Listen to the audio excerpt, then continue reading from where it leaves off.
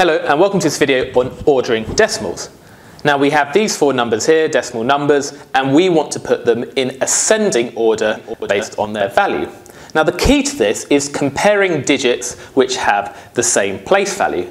So we first look at the units digit, and you can see that the units digit of every single one of these numbers is 0. So it's kind of a draw. We can't tell which one is bigger by looking at the units digit alone. So then we look at the tenths digit. So we can see this is the tenths digit here is 4, tenths digit is 4, tenths digit is 4, tenths digit is 4. Again, the tenths digit is the same for all the four numbers, so we can't tell which one is bigger. So we next look to the hundredths digit. So we can see the hundredths digit here, that's the hundredths digit here. There is no hundredths digit here. You can sort of imagine it as 0 if you like. And then the hundredths digit here is 0 again.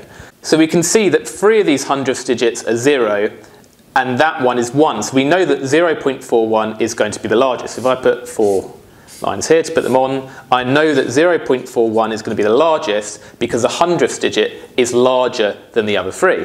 So it's still a three-way tie between these 3 here. So we next look to the thousandths digit. So the thousandths digit here is 1.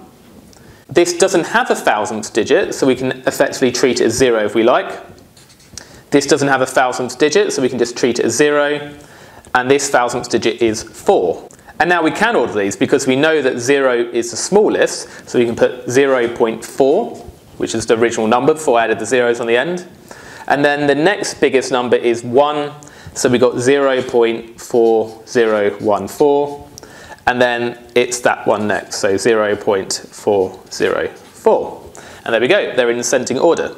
And a mistake that students sometimes make is they think that 0.404 is bigger than 0.41 because they think, well, 404 is bigger than 41. But you can't compare the numbers in that way. You have to check their place value.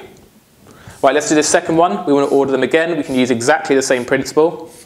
Well, they all have the same units digit of 3. That's not going to help.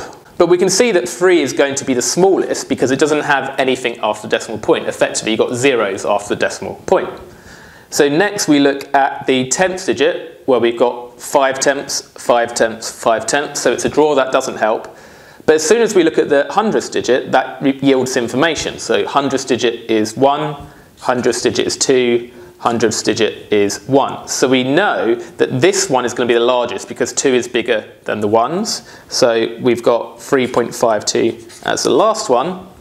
Now between these ones, well, this has 4 thousandths on the end, but this doesn't have the 4 thousandths, so we know that this one is going to be larger. And that one is the smaller one. And there we go, we've managed to put them in ascending order.